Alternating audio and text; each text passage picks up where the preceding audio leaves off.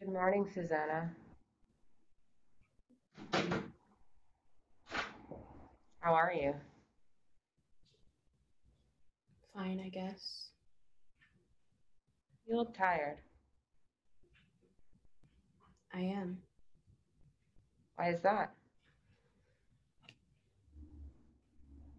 Polly went crazy last night and we thanked her. Lisa and me. Did it soothe her? Your singing? She stopped crying. Have you become friends with Lisa?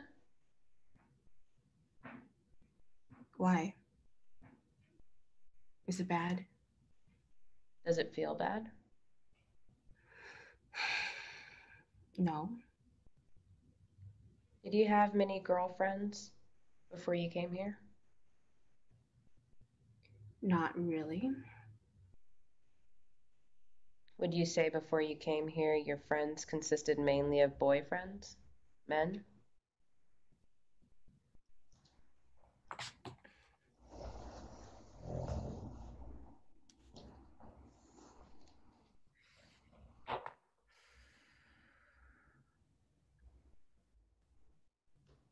Does it say I'm promiscuous in there? Why did you choose that word? Or should I say horny? You should say what you mean. Do you consider yourself promiscuous? No, but you do. What makes you think that?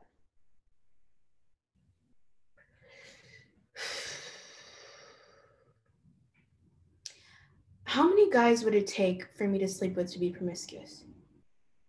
10? 8? 5? What do you think? How many girls would it take for a guy my age to sleep with to be promiscuous?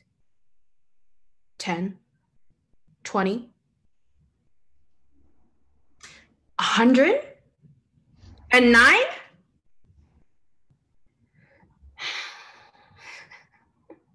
Someone who is compulsively promiscuous might engage in a sex act with a guest in their room and then engage in another sex act on the same day with an orderly. John? All I did was kiss him.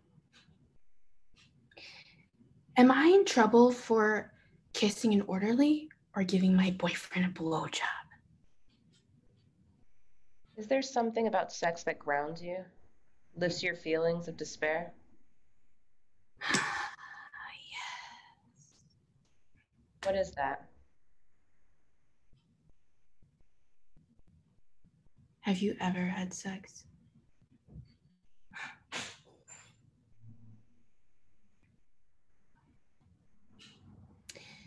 This is called resistance, what I'm giving you, right?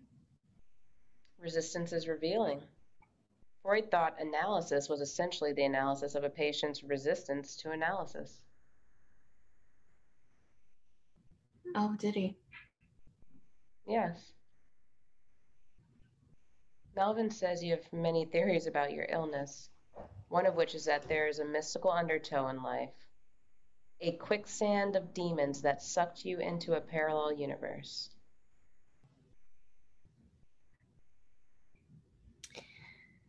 Another one of my theories is that you guys don't know what you're doing. Still, you acknowledge a problem, coping with this quicksand. The only problem that I have is coping with this hospital. I want to leave. I can't do that. I sign myself in, I can sign myself out. You signed yourself into our care. We decide when to release you. You're not ready, Susanna.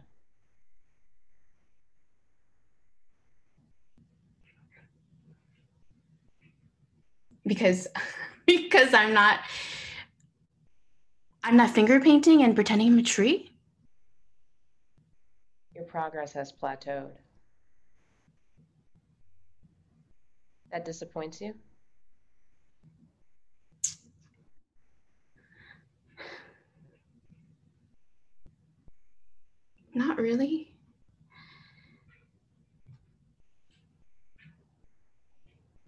I'm ambivalent. That's my new favorite word, actually. Ambivalence. Do you know what it means, ambivalence? Textbook ambivalence. I don't care. If it's your favorite word, I It would think means that. I don't care.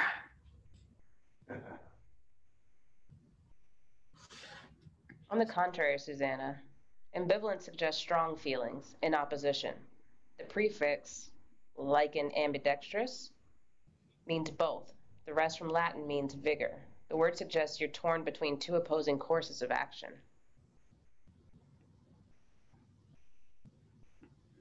Will I stay or will I go? Am I sane or am I crazy?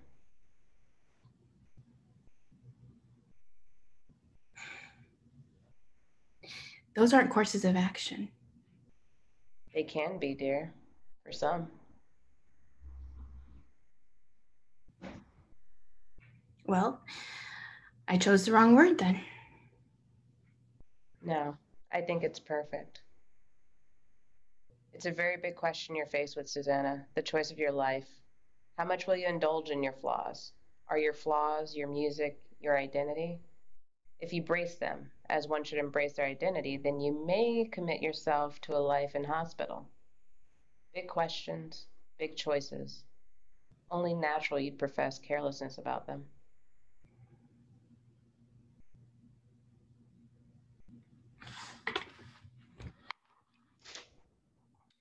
Is that it then? For now.